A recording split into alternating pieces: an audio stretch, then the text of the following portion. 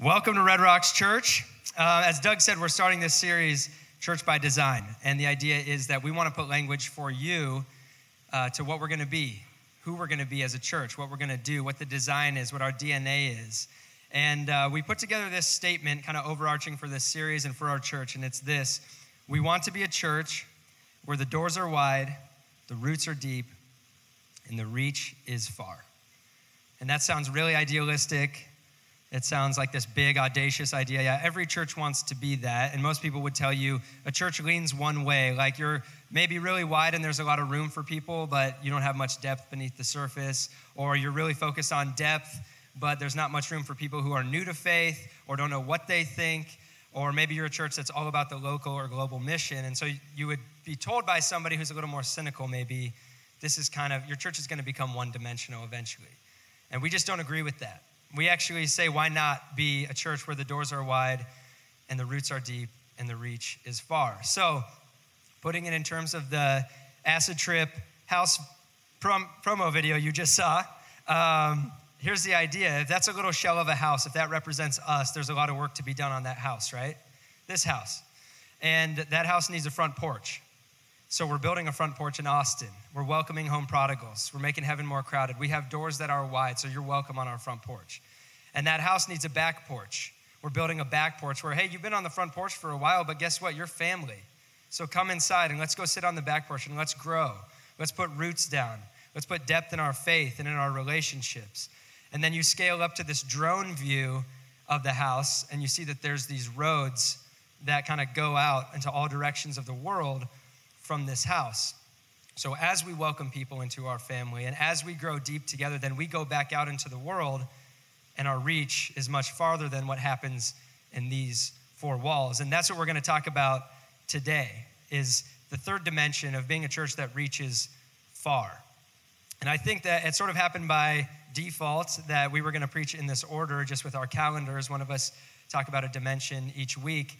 But I now think it's by design that we start this series with like the drone view of the future and of our church, that we have this big picture perspective. To put it, I don't know why Doug just gave a plug for the Avengers, but to put it in terms of the Avengers, when you walk out of a movie, like an epic movie that ends well and good wins and something awesome happens, you walk out and it's like, you're not even thinking about the little things in your life. You're just fired up about this epic story and you want to be a part of something like that. And I want us as a church to have that feeling today as we talk about being a place that reaches far, that we have that like relaxed and excited, joyful feeling. I want to go be a part of something. And so let's pray that God would just bring that into this room and then we'll dive into it. Jesus, I thank you for every person here who's a part of this family.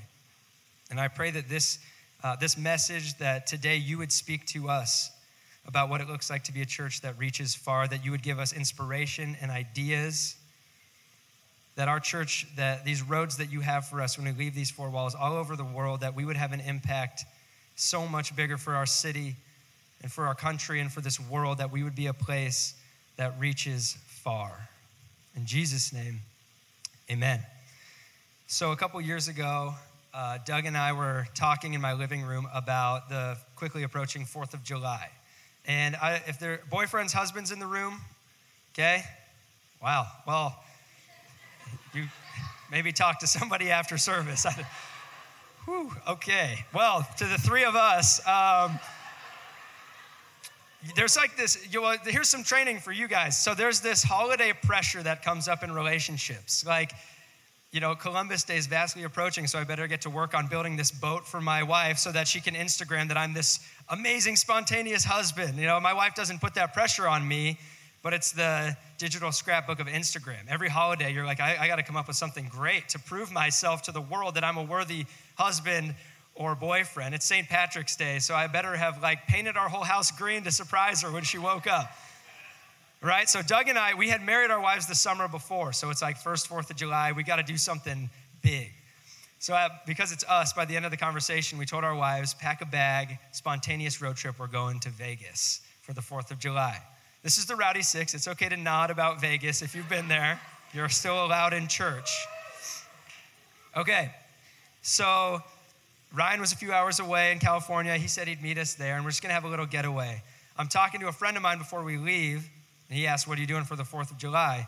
Like, well, you know me, spontaneous, Instagrammable husband that I am. We're taking a spontaneous trip to Vegas, no big deal, just kind of, that type of thing that I just do. And he's like been married for a while, so he rolls his eyes at me like, that'll wear off, whatever, man. But he gets real excited because he takes a Vegas trip every year with a friend. And so he asks me, are you going to play games while you're there? Meaning, are you going to gamble while you're there? And I said, of course not. I'm a minister. This was years ago. So I actually said, yeah, I'm going to play blackjack, maybe just a little bit. And he says, well, I have a system I bet with when I play blackjack. Do you want to learn it? It's not counting cards. It's nothing illegal or immoral when you're in a casino gambling in Las Vegas. It just takes the emotion out of betting. So here's what people do on a table when they play blackjack. Oh, I feel really good about this one. And they put a big stack and then they lose, right? Or, oh, I lost 2 or 3, so the table is cold, and so they just do the minimum, and then they win, and they wish they had bet more. We just bet off emotion. And so the system goes like this. He says, you're going to be playing at a $5 table, judging me, saying that I wouldn't be at the high roller table. I'm going to be at a $5 table, which was true. But you need $105 to play. And I said, all right, well, I just had my birthday, so I'm going to swing it. So you make 9 stacks of chips. $5, $5, $5 in the first row, 10, 10, 10, and then 20, 20, 20. And what you do is you play the 5. If you lose it, you play the next 5. You lose it, the next 5, and then 10, all the way down to the last 20. And so the point is you just keep betting whatever your system tells you, no matter what you're feeling about the table. Because here's the deal with gambling. If you think it's stupid and irresponsible, you're right.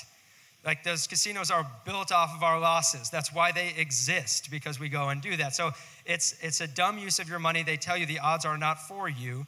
So maybe this helps a little bit. He says we've had some success. And if you're right now rattled because I'm talking about gambling and I'm a pastor and I've gambled before, as I said in the 4 o'clock, nobody took me up on it. But I can tell you after service about things I've done that are a lot worse than gambling, and you can pray for me because I need it. So I got my $105. My wife to impress. We get in the car and we go down to Vegas with our friends. And I wake up on the 4th of July and I thought, this is a big day for America. This is a big day for Ethan because I'm going to make my first million at the $5 table in the New York.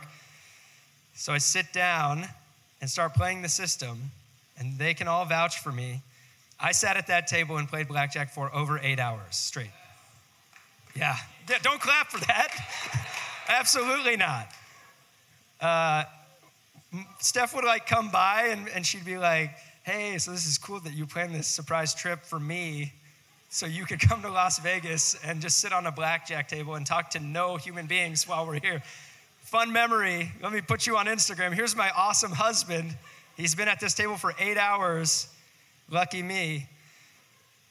So anyway, I think I ended up winning like 50 or 75 bucks. And if you do the math, that's below minimum wage, but it was fun. And I realized as I started playing that day, when my friend taught me the system, I never thought to ask him, hey, what happens if I've got all 9 stacks and then I have extra money on the side that I've made? I didn't even think about that as a possibility, right? Because I had my $105 donation to give away. I just assumed it was gone. I assumed I'd just be in deficit the whole day. So I didn't even think to ask what to do if I was winning.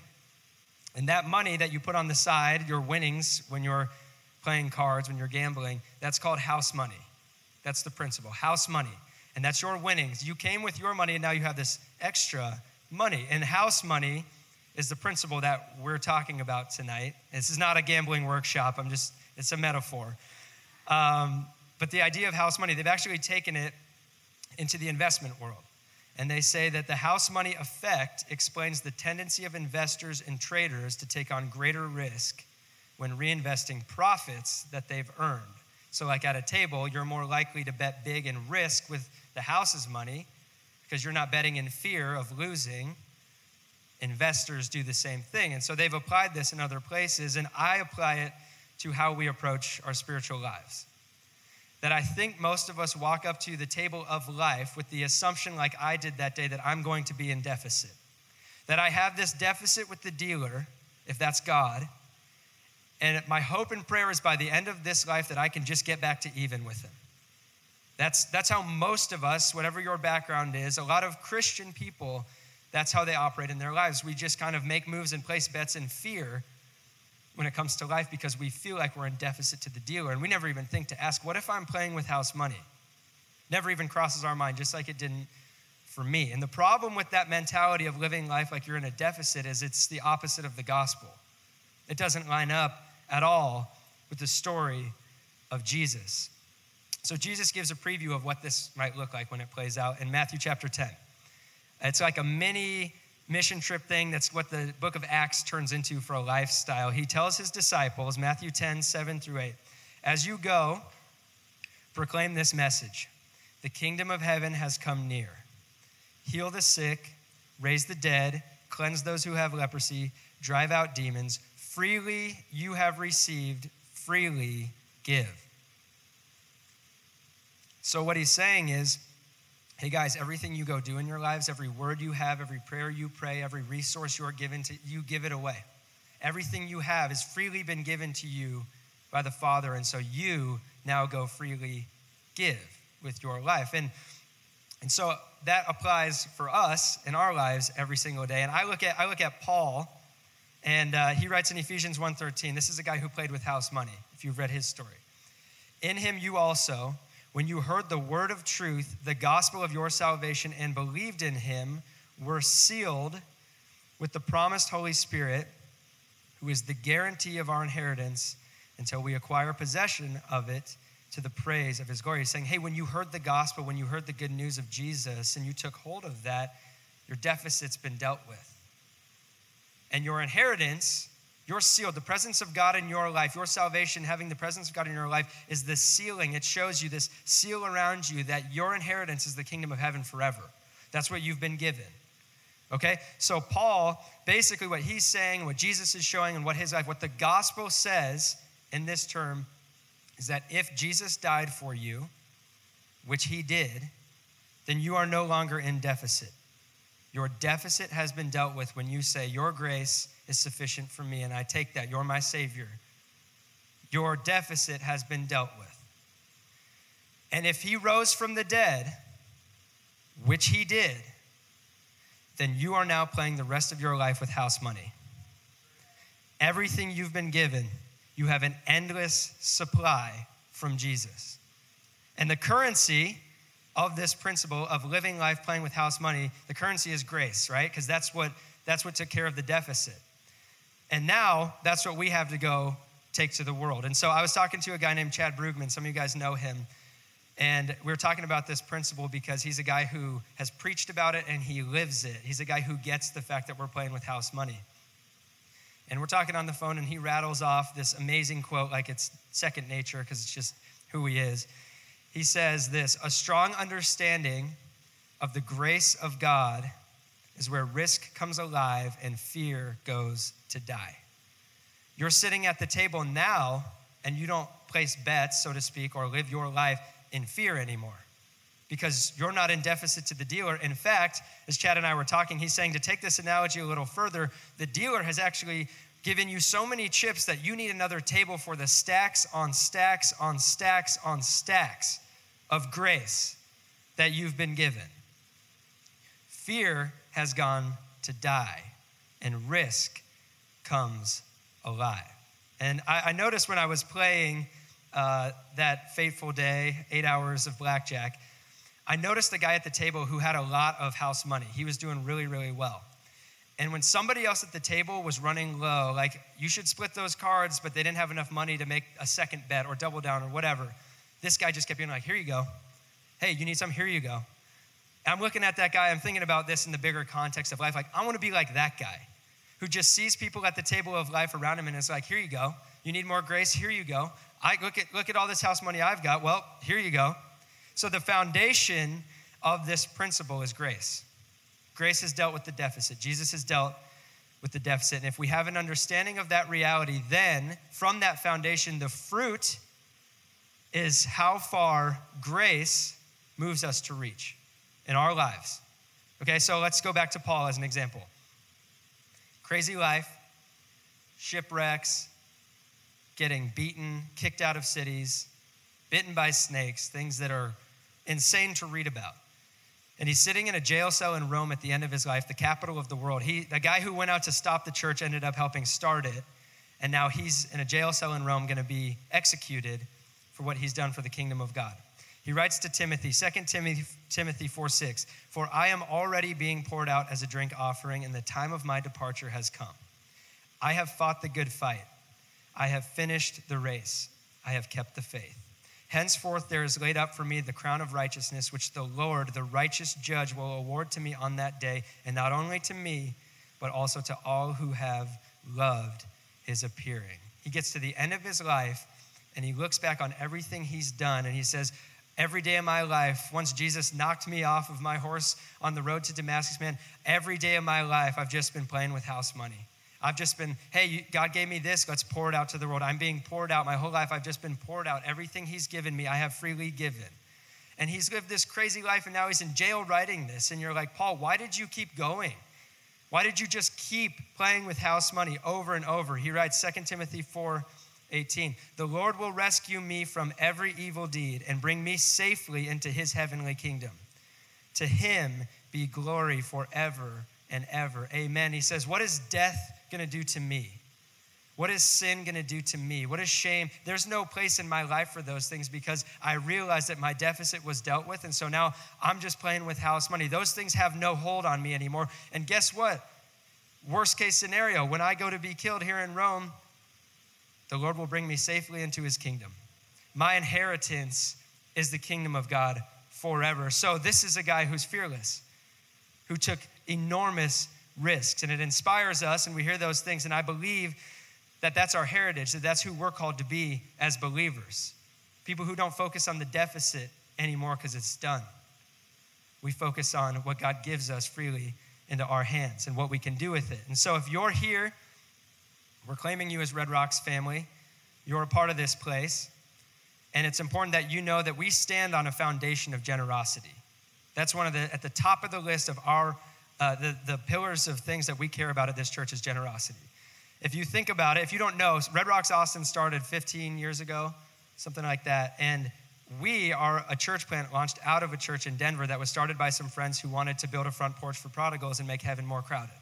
And as they've grown, these guys are risk takers and they play with house money. And so they said, well, hey, why don't we go plant a Red Rocks church somewhere else? That's where this idea came from. This is a giant risk to take, to plant a church in another place. That's our DNA. That's who we are. And we don't do things like this because we're trying to grow the Red Rocks brand or we're trying to grow the Red Rocks kingdom. We do this because we are trying to grow the kingdom. So right now, Corey's over in India. Our worship leader, Corey, he's in India. And he's with this ministry that we partner with. And here's what they do. They train up pastors and they send them to remote villages where these people have never heard the gospel before. There's no church in this village. There's no Bible. There's millions of these villages. I know that's hard to fathom on our side of the world where there's a church almost on every corner. He's on the other side of the world right now, and these pastors are graduating, and these guys live in a society where they feel like always under the pressure of a deficit to the gods that they will never make up. And then somebody grabbed hold of them and said, no, let me tell you about who Jesus Christ is. And all of a sudden, they realize, well, I don't need to worry about that anymore. Well, look at all these people in my country who don't know this, so I'm going to go tell them. So they need transportation, and some of our Red Rocks guys came up with an idea to build Red Rocks bikes to give to these pastors so that they can ride out with a Bible and a bongo on a bike to these villages, and they can plant churches, and they can tell people about Jesus Christ. Corey's getting to witness that right now. I heard a story a few years ago at Red Rocks. There was a pastor, a local pastor in Denver who, before the holidays, all of his equipment was stolen. It was set up, tear down model like us. So imagine the container of our equipment, we show up on a Sunday, it's gone. And because we're part of a church that lives with this principle of playing with house money, our leaders wrote a check and sent it to him and said, hey, go buy new stuff. And I'm telling you these things not because I'm bragging. I didn't write those checks. I didn't come up with those ideas. I'm telling you because this is who you are if you're part of this family. This is our DNA. There's compassion centers in places like Haiti and Rwanda. We have partnerships in other places in the world, and we're about the kingdom of God and the church and building it. That's what you're a part of, okay? And if you can't tell, this is like what I'm passionate about. This is what I lay awake at night thinking about in a great way of like, man, this church, these people, what could we do? How far could the gospel take us as a church in this world? So we say to these things that we already have partnered with at Red Rocks, yes, let's do more, and let's build more partnerships, and let's grow the kingdom in other places in the world. Let's keep going. That's what Red Rocks Austin is. If we're a risk, then out of our risk that we were born from, we're going to go take more risks for the kingdom of God. And I've had the privilege, my faith was born out of seeing the church in other contexts. It was kind of birthed out of being in other countries and seeing like God moving in all these places in different languages. And I think God had to show me something really extreme because he realized how like slow or dumb or whatever I am. And so I spent 4 years as a missions pastor before I came down here at a church called Jubilee Fellowship Church in Denver. And I had a front row seat to what this principle, playing with house money, could mean in the world. This church, Jubilee, they're cut from the same cloth as we are at Red Rocks. Generosity is at the top of the list. And so I got to take checks and people all over the world into these different contexts and say, hey, we believe in you and we believe in the church here and we believe in the kingdom of God and we want to help grow it. I got to just be the like messenger for that principle for 4 years from this church who has the same heart of generosity. And the pastor at this church, his name's John Leach. He's a mentor and a friend in my life. When I felt like my time was coming to a close at that church because I had some college buddies that I wanted to go follow after some dreams with, his response was, great, how can I help? And so he's been along this whole journey with us because he's a guy who plays with house money. Well, he always told me, when your church gets rolling, I want you to come preach for a weekend and tell our church about Red Rocks Austin, about what God's doing. So 2 weeks ago, I got to go do that. And think about that principle. This is a pastor who's bringing in another pastor who's from a church in another state that was birthed out of another local church in Denver. And he's saying, come preach at our church and tell us the story because we want to encourage and support your church. Okay? So it gets better. I go to that church and I get to preach this weekend. It was a blast to see all these amazing people. And I was talking to them about how this foundation in my life of generosity and open-handedness really became like concrete in my time there. That I realized this is a principle I want to live with. And I used the parable of the talents, and it's in Matthew chapter 25. If you've never read it, I encourage you to. I'm going to paraphrase it really fast. So there's a master who goes on a journey. And while he's gone, he entrusts his servants with money. So here, this is a story that's a metaphor of the kingdom of God. So think about this. The master, who has tons of money, trusts his servants to work with what he has while he's gone. So he goes, and he gives the first servant 5 talents. It's a measurement of money. 5, another guy 2, another guy 1. Goes and comes back and checks in with them to see what they did with the amount that he gave them. And the first guy, he says, hey, you gave me 5, and I made 5 more. The master says, well done. You've been faithful with a little. I'm going to put you over a lot. You're a partner now here with me. And the second guy, you gave me 2, I made 2 more. And he says the same thing. And then the last guy who got 1 talent, he says, hey, I was afraid. I think that you're probably harsh. You're probably going to be mad at me. And so I just buried it. I didn't do anything with the talent that you gave me. I didn't do anything. The master is angry. And he's like, you took no risk. You're play it safe. Like, what a terrible way to live with what I've given you. He says, get this guy out of here, basically. And it's this harsh story that we don't quite know what to do with. But as I dug into that story, what I realized is that each of these servants acted out of how they perceived the posture of the father to be towards them, or the master to be towards them, like Doug talked about last week.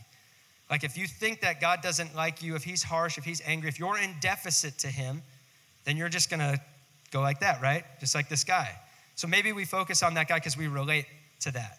But I think that we should focus on the other 2 guys because they had this understanding of the master. They had been given more, so maybe they knew the master better. And they said, hey, we're playing with house money, so let's go take risks. And they made more of what he gave them. Okay? So I tell that story at this church, talk about generosity. I thank them for teaching me this principle and all they've done in my life. I get off the stage. The pastor gets on stage, and he closes out the service, and he says at the first service, while I was sitting over there during this, I felt the Lord speak to me that we're going to give our entire offering this week to Red Rocks Austin. Do you realize like how crazy that is to do that as a church? Okay, so he calls me a few days later, and he says, here's the deal. This is a miracle. This is from God. Our church is just happy to be a part of it and be a conduit for generosity. We believe in what's happening in Austin. We believe what's happening in your church. He said, the weekend you preached was the lowest attendance we had in 6 months because of the weather. And maybe it was because I was there, but he said it was because of the weather.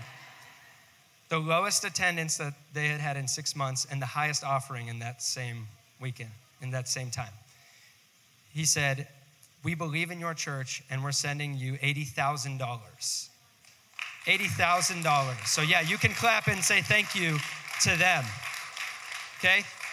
That is a picture of a guy who's looking over at his side table and just like, give it away, pour it out, everything for the kingdom. He said that to me. I'm like, dude, you can't give us that.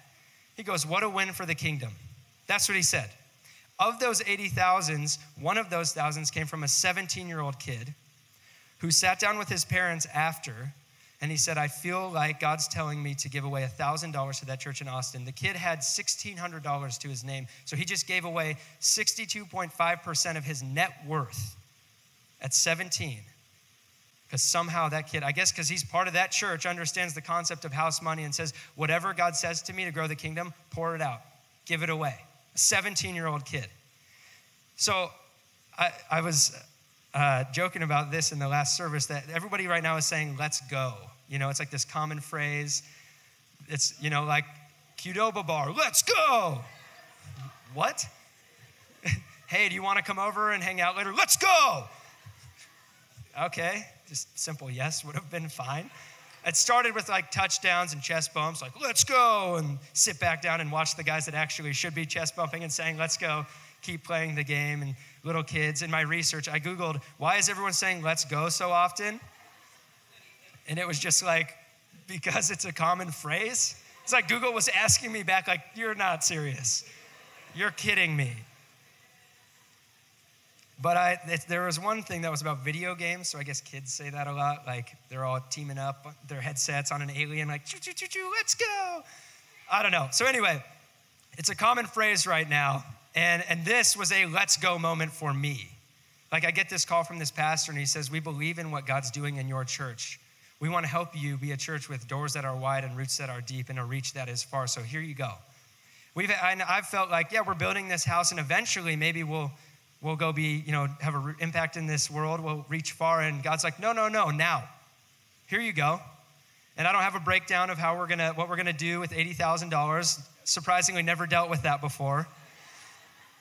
But I can tell you that we will be generous, and we will make investments into the kingdom of God all over the world. And we will put down deep roots in this city so that we're here to stay. And we will open our doors wider and wider and wider. That's what we will do. So that's a let's go moment for me. I had one 6 years ago. I was listening to a sermon, and this is a story about money, and I'm not gonna at the end of this like, so would you like to give? Like it's normal offering, but we're not taking some special offering. This isn't about money, okay? But it's a principle that speaks to the resource of what God has for us. So the pastor said, if American Christians, if people who profess to be Christians in America tithed 10%, and then the church went to work with it, okay, so the church goes to work with that money in the world, it would generate $46 billion, okay?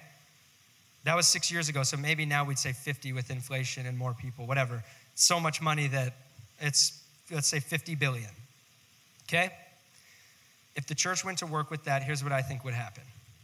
Generations down the line, they would look back on our time right now, and they'd say things like this. Hey, did you know there was a time on earth when people were dying from waterborne illnesses because they simply didn't have access to clean drinking water? Like diarrhea killed people.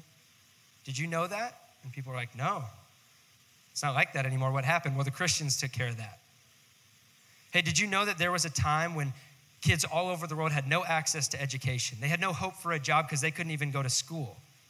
Well, it doesn't seem like that's the case anymore. Well, what happened? Well, the church stood up and took care of that. Did you know that there was orphans, millions and millions of orphans in the world? Parents had died or had left them. And somebody would say, well, it seems like that number's dropped and dropped and dropped. Well, what happened? Well, the Christians took care of that. They opened their doors and they brought kids into their homes. Did you know there was a time in the early 2000s when there were more slaves on earth than ever before in history, that people were sold and trafficked like property? Well, what happened? Well, the Christians stood up and they said, not in our world, not on our watch. They used their platforms and raised awareness and their resources and said, this isn't happening anymore. And they dealt with it. Did you know that there's villages all over the world where there's people who didn't know the gospel back then? Like They'd never heard of Jesus. There was no church. There was no Bible in their language. Well, what happened with the Christians, man? They said, not on our watch. And they trained up pastors and they put them on bikes and they sent them to village after village after village after village. And then those people in that village heard the reality that they don't have a deficit, but they're playing with house money. So then they went to their families in another village and it just multiplied throughout the world. Did you know that there was this time where it seemed like everyone was lonely and struggling and anxious and depressed? Suicide was rampant. Well, what happened? Well, the Christians, they stood up and they started loving people well and they started providing resources and professional help and they started teaching people how to dive into their issues and grow from them and find healing from a dealer who says, you're not in deficit to me. I've actually got chips of grace for you. Here you go. The church did that. Did you know that there was a time when people didn't feel welcome in the house of God? That Christian people were prejudiced towards other people? Really? Well, that doesn't seem to be the case anymore. Why? Because Christians realize how stupid prejudice looks in the face of the gospel. And they said, okay, anybody and everybody is welcome in our church, and we're going to introduce you to Jesus Christ, and he's going to go to work in your life, and you're going to be transformed. And guess what? Then you're going to go play with house money and invite somebody else. That's the stuff that I want to happen. I believe that this church will be at the center of efforts like that we will be those people. And I know I'm talking about giant issues in the world. But God goes like this with the world, right? And we're his people. And so $50 billion to God is like, cool. Like the resources that God has tangibly, but even more so the words he has, the friendships, the relationships, the freedom that he has for us to give away, it's infinite. Endless stacks on stacks. So our time, our money, our words, our prayers, our gifts, our influence, technology, leveraging what's at our fingertips, films we make, songs we write, sermons we give, all of those things, the connections we have. This world is more connected than ever. We leverage everything we have for the kingdom of God. Freely we have been given, so freely we go give. Okay? That's the principle. And so this might sound like, wow, okay, big picture. And you might be thinking, but probably not me. Like, God's not going to use me in the face of something like that. You might think that. So I'll close with this, and band, you guys can come back up, and I'll share a little bit of myself with you. So I stood as a college student, the genesis of my relationship with God. I stood as a college student at a bonfire in Cuba, of all places. I ended up jumping on a mission trip. I didn't really know what I thought of God. I was pretty positive that he did not like me, that he wouldn't want anything to do with me. You Google college guy, and that was me. Everything that you want in this life, everything that you could go for, everything you're not supposed to do as a Christian, I did all of that. So I figured, okay, well, God doesn't want much to do with me. Maybe I'll go do this trip, and then maybe my deficit will be a little bit less. But I was on that trip, and I started to see freedom in the lives of the people around me on my team, and these Cuban pastors who in the face of oppression are just like, whatever, we're playing with house money. We know our inheritance. Who cares? We're going to take big risks. And I'm watching all these people, and I'm like, they have something that I don't have. I'm standing under the stars, and I'm like, okay, Jesus, if this is what I'm reading and this is what I'm hearing, that I have felt my whole life like there is this giant deficit and that you would not want to do anything with my life. But if the reality is that you died for me and you took care of that deficit, then I'll sign up. And if the reality is that then you will use my broken story to go help other people in the world, if you're going to hand me chips and stacks of grace to give away, then let's go. That was like my first let's go moment right then. And I went from there and made every mistake you can make and tried to figure out what it looks like to have a relationship with Jesus and be a Christian, all that stuff. But I kept coming back to these let's go moments where God would be like, not about you. It's not about your deficit. I took care of that. All I need is for you to be willing. Just keep saying, let's go. So I found myself a couple years later standing under the stars in India on the other side of the world. And that country keeps coming up because it's a place that God is moving in. We're going to have an impact there. And I'm standing under the stars and I'm filming video for a ministry there who my friend started to show the stuff that he's doing. And in that moment, I'm like, look at this. Like, I know how to use a camera, and God's using me to tell a story, something cool happening in India. So the guy who founded the ministry, he comes over and he's like, hey, I need you to come with me. We were at a medical clinic that his ministry was putting on. So Indian doctors, these amazing Christian people, are giving free healthcare to people who don't have access to it. So I'm documenting that. He says, come with me. We walk down this dirt road, And he says, I need to go talk to the people over at that house. But at this house right here, there's a family sitting in the back behind their house with one of our translators.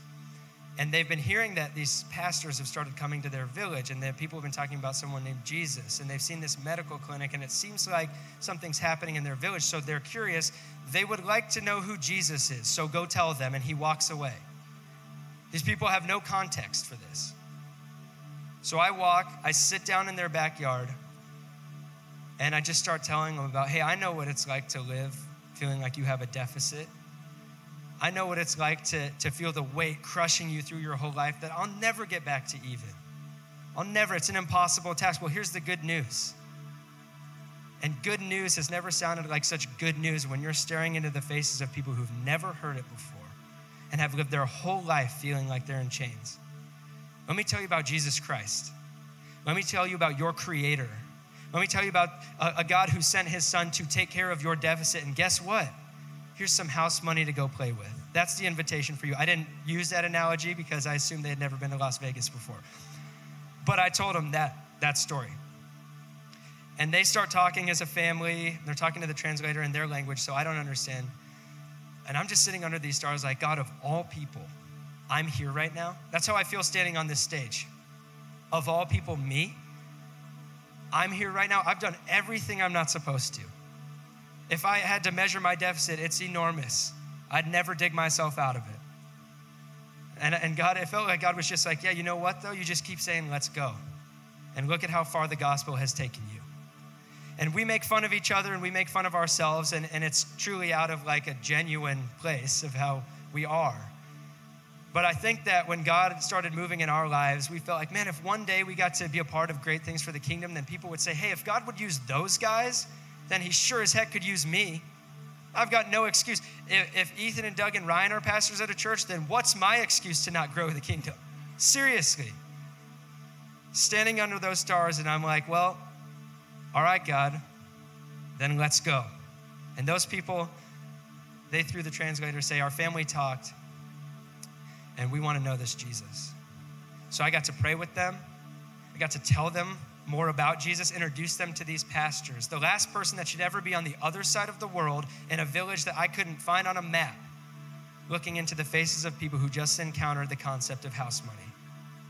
And so I believe that in this church, our reach will be far. That grace will bear much fruit in this house, and when we go out onto the open roads from here, that we will look back as a church years and years and generations down the line, and they'll say, man, I guess they just decided there was no point in worrying about the deficit anymore, and they just started taking risks and playing big for the kingdom of God. They had house money. They had stacks on stacks on stacks of grace, and look at how far the gospel took them. That's your invitation as we design this church, and that's who I believe we're going to be. Would you stand and pray with me? Jesus, I thank you right now. I pray that this would be a let's go moment for our church. I pray that people in this room would be inspired with ideas and possibilities and dreams that seem so risky and so crazy, but it's the kingdom of God. And so the fact is that you've secured our inheritance. You've sealed us with your presence, and we thank you for that, Jesus. And we ask, God, let us reach far into this world with everything we have. I pray that faces and neighborhoods, this city, our country, this world, nations far away, that they would be impacted, that history would be different because Red Rocks Austin played with house money, and that the global church played with house money. Freely you have given us, God, so show us all the possibilities and ways to freely give it all away. In Jesus' name, amen.